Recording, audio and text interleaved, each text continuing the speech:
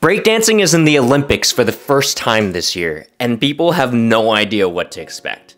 Some folks think it'll be like gymnastics or figure skating, where each dancer performs a routine.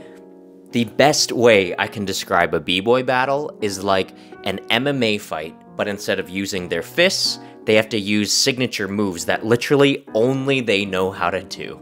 Taller b-boys might build up momentum and spin more easily. Smaller b-boys might throw themselves into the air more confidently. Flexible b-boys will contort in ways that you never thought was possible. And even b-boys with disabilities, they don't just keep up. They use their unique bodies to come up with signature moves that no one could possibly copy.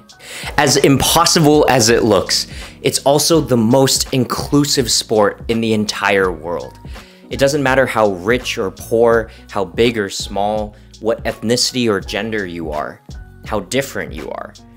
The only barrier to entry, and it's a big one, is the willingness to try.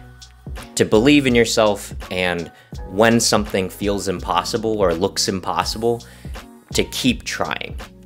The world is about to be exposed to the most beautiful sport, and behind it is a culture and history that not enough people know about.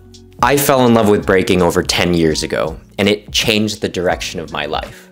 With the Olympics around the corner, I thought this would be an awesome chance to show you guys some legendary battles between real-life superheroes and have some fun judging who we think should have won. And if you want to learn more about the culture behind breaking and how it impacted me, then stick around because I cannot wait to share this part of my life with you.